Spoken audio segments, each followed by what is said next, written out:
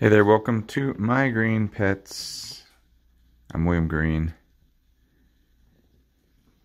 Let's have a look at Cycnoches cooperi really getting close to blooming out. 22 flowers. You can see the top ones have already started to pop. I noticed the surface of the flowers looked a little weird, like a little kind of wrinkly, and I thought, oh no, you gotta be kidding me. And I started inspecting stems more closely, and wouldn't you know it, I found spider mites. So then I started looking, and look at this leaf. That is the telltale sign of spider mites is that stippling effect on the leaves. It's this Cloecia, this Rebecca Northern, that they love this one, but then of course they're starting to spread to other things too. So good thing I am checking things out closely every day, because you got to catch these things early.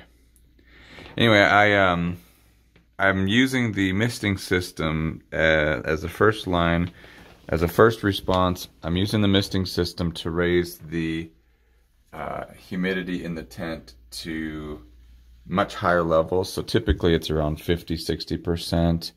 I've got the mister coming on now 6 times a day for 30 seconds just to keep the humidity above 70. So that's step 1, raise humidity. Maybe that was step 2, because step 1 was I took plants that I took these 2 plants because they're almost, they're spiking, they're budding, they're the most vulnerable in terms of the damage that the spider mites could do, in my opinion, because I don't want the flowers ruined.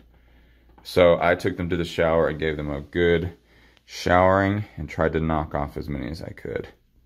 And I'll probably do that every day now until they're done blooming, or at least probably once this opens I won't be able to do it, because when the water hits the little columns it'll knock the pollen off of them. But anyway, so that's what we're working on now. And I ordered step 3 was I ordered a mite predator from Arbico Organics, and I got the one that is the most voracious mite predator, but it requires high humidity. It will not live,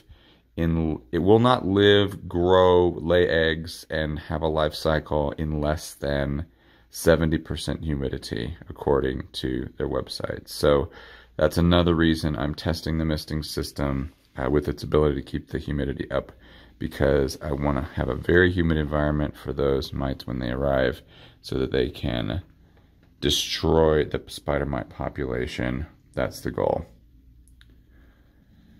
So that's happening. I worry a little bit about the pinguicula, because with the misting system their leaves kind of stay wet and they don't really like that. So we'll just have to be really careful and keep an eye on them. I'm hoping this won't be a permanent arrangement. This will be like maybe a 2 to 3 week arrangement until the spider mite population is under control. But we'll see. Always fun with the orchid collection. Masdevallia Machu Picchu has opened up. It's giving us another gorgeous flower. And I took this to school yesterday, showed my 7th and 8th graders and some of the other teachers and stuff. And I said that it was from Peru, but I guess the way that I worded it, they were like, how did you get it back in the United States? And I was like, oh, no, I bought this from California. But if you want to see them in the wild, you go to Peru. Oh, okay.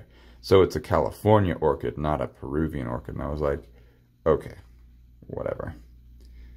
But the kids are like, are we going to get a lizard? So a few of them might like the plants, but anyway. They don't need a lizard. They need something calming. Even during the course of the school day, because this thing has got such a long stalk, if there's any movement in the building at all, it moves a little bit. And the kids are like, the plant's moving, the plant's moving. Darling little things they are. So, yeah, that's pretty much all I wanted to show you. Well, let's go over here and look at Fire Embers. Has got two beautiful spikes developing at exactly the same time. Really hopeful to see this plant in the Denver show in a few weeks. We'll see if the spider mites don't get it first. I'm gonna do my best not to let them. Be spraying this thing every single day with water to knock them off. So it'll be exciting when Coopery is all bloomed out. Hopefully it won't be too badly affected. Hopefully I got to it in time. I've had to raise it up again because it just keeps, the spike just keeps stretching lower and lower. I mean, look at that little plant, what that thing put out. It's insane. Oh, let's look really quick over here. We've got another Cycnoches Coopery and spike. And then my Bronze Vixen as well is working on a spike. Just now starting to push out. So we got 4 spikes in the Cycnoches world so far. Varsovicii still getting taller and taller and taller. Hoping for a really spectacular spike on that this winter as well. Okay, wish me luck with the spider mites. That's our quick update for this week. Have a great week yourself. Great Labor Day weekend next weekend in the US. And we'll see you next time right here on My Green Pets. I'm William Green. See ya.